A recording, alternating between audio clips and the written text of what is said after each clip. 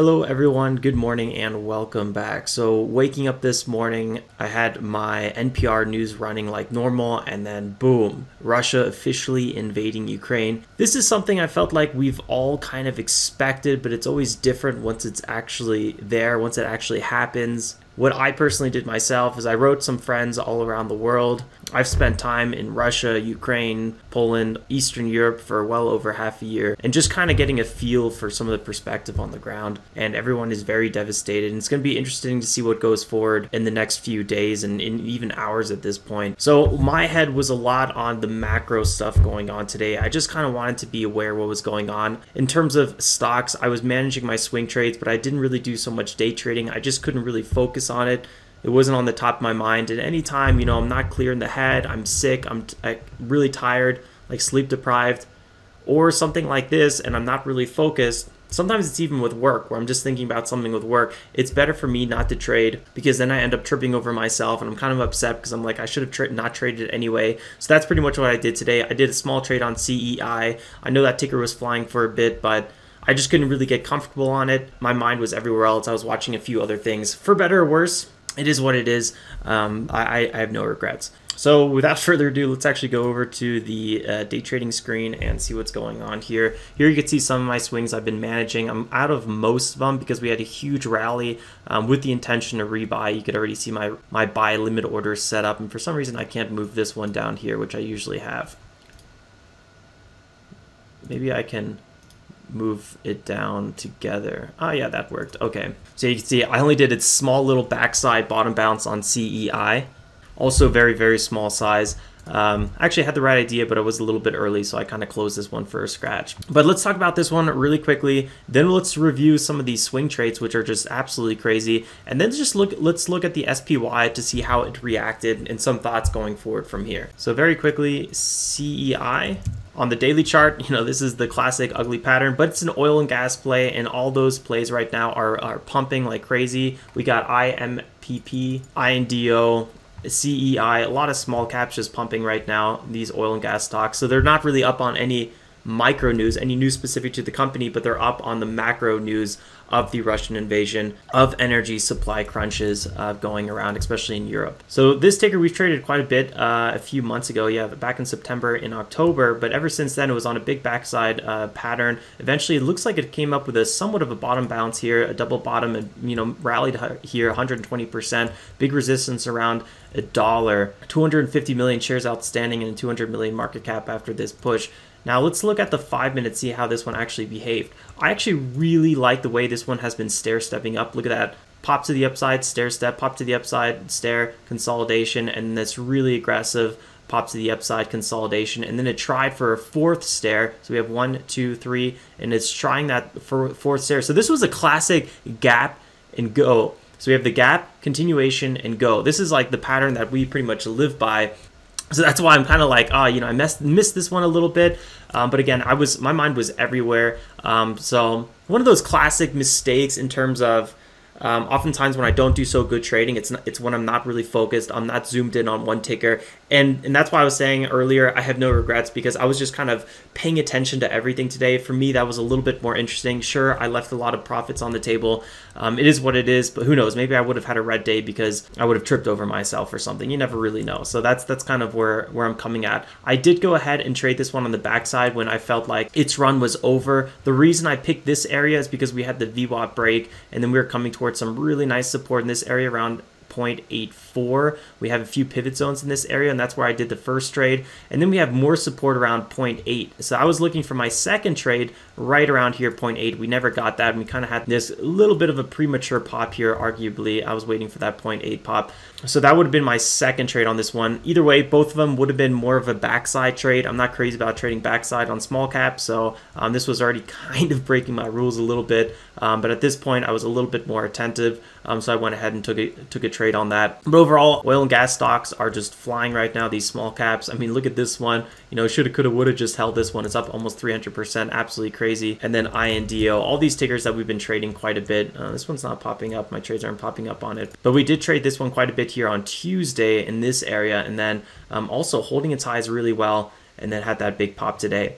really good action overall. And I hope we get a little bit more continuation like this in the small caps. We've been seeing some really good poppers lately, you know, tickers over 40%, which doesn't feel like a lot, but it's nice to actually see it after, you know, all of January and most of February, where it was just flat. It was a total summer morning lake out there with no movement, and it's been pretty difficult to day trade. Luckily, overall, we're green. It's just been so slow, so I haven't really been too ambitious in, you know, taking my trading to the next level at the moment. I've been sizing down, just kind of keeping things really calm. With some of these swing trades, let me just quickly show you what's going on. We have huge bounces here, and coin was a classic one in my swing trade portfolio. If you guys want to check it out, I'll link it in this video.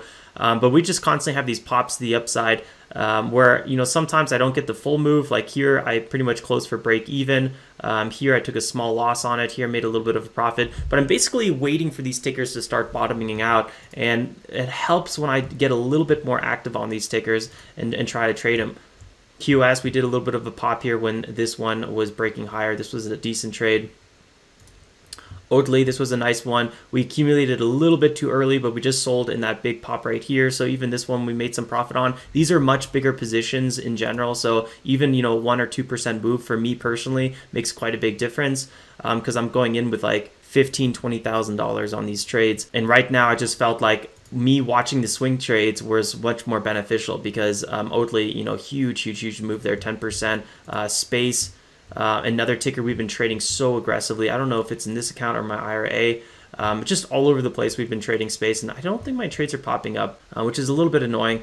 But we did close out Space just recently, and then we had this trade right here. This was a really nice one where I think it was the day before we were accumulating right in this area, and then we sold here on the pop. That was a really nice, almost 20% gain. Again, you can see all my trades in the swing trading portfolio. For some reason, they're not popping up here. If we go to Overwatch and then we just reload it, sometimes this works. But lately, it has been working so well. Yeah, there we could see it. This is the trade I was just talking about where we were accumulating this area. It looks like I bought a little bit premature here as well. And then we had that nice pop. And then the same situation, Space, bought here, sold here. But this one, I didn't get my size. I was going to start accumulating at the market open, but again, I was just all over the place. But I, you know, closed this one and so on and so forth. LMND, this one had a huge sell-off and then popped up here 30%.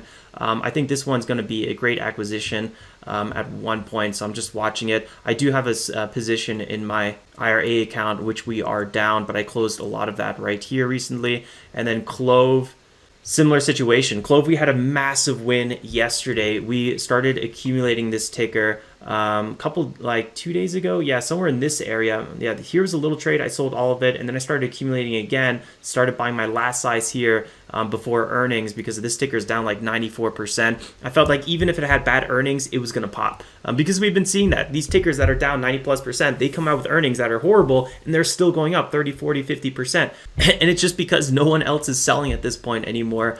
Shorts are getting squeezed, dip traders are coming in, traders are coming in, and they just rally so hard. The thing is, they don't hold their highs. So we quickly took some profits in this area. I took profits prematurely right in this area around 24. Definitely missed some nice upside on that, 10%.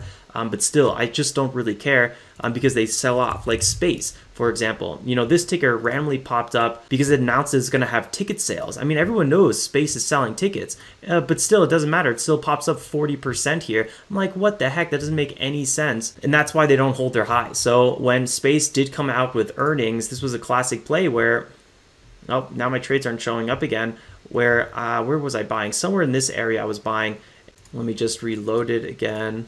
Yeah, in this area I was buying. The second it popped up after earnings, I just went ahead and closed the position because I'm like, you know, these tickers are not holding their highs, but they're still popping like crazy based on no news. That's why I've been getting a little bit more aggressive, focusing on my swing trade portfolio. We are down quite substantially on our swing trade portfolio this year because of that big sell-off, but by managing my positions over the last few weeks, you guys know I've been really focused on that. I've been able to reduce my losses immensely and even make some profits in the last few weeks, basically trading this volatility. So I'm kind of like day trading them, but I'm really giving the trades a little bit more time to play out. So I think for overall for my portfolio, focusing on the swing trades right now is a little bit more beneficial than day trading something that I'm just not super comfortable day trading. I mean, this is just very choppy in my eyes.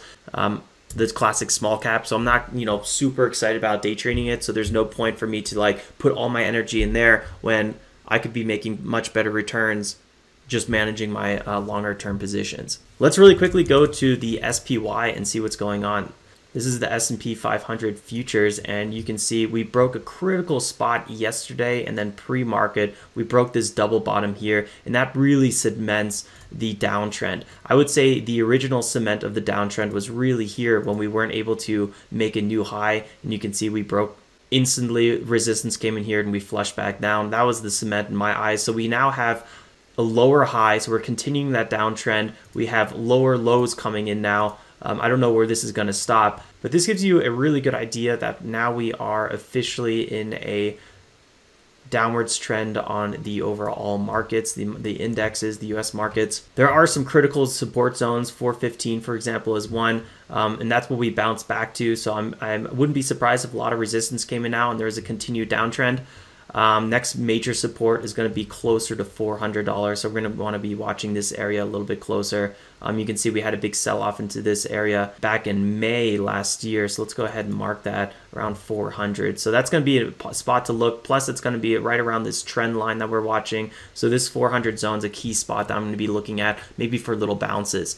And I probably won't be trading the SPY or the indexes, but I'll be looking for those classic meme stocks, these high flyer tech stocks that are sold off, and if they're still selling off a little bit and we're approaching this area on SPY, that to me would be a really good time to buy, accumulate, because if we get any sort of little bounce on the SPY, 2-3% over a day or two, I think these can be moving 20, 30, 40%. So that's really what my game plan is going forward. And in the meantime, if we can get some day trading in, great. Otherwise, again, I'm going to be taking it a little bit slow. I'll actually be back in Germany in like less than 10 days from now. So I'll definitely be trading pre-market a bit more aggressively again, as long as we get action. And it'll also be just interesting kind of reporting from over there, seeing how the vibes are locally. Anyway, guys, that's all for this day trading recap. Thanks for tuning in. And don't forget to drop a like on the way out. I'll see you then first thing tomorrow morning for the last recap of the week. If you're new to the community, consider subscribing. We'd love to have you part of the community. And like always, everyone, especially to our friends in Ukraine, stay safe and make some awesome trades. Ciao, ciao.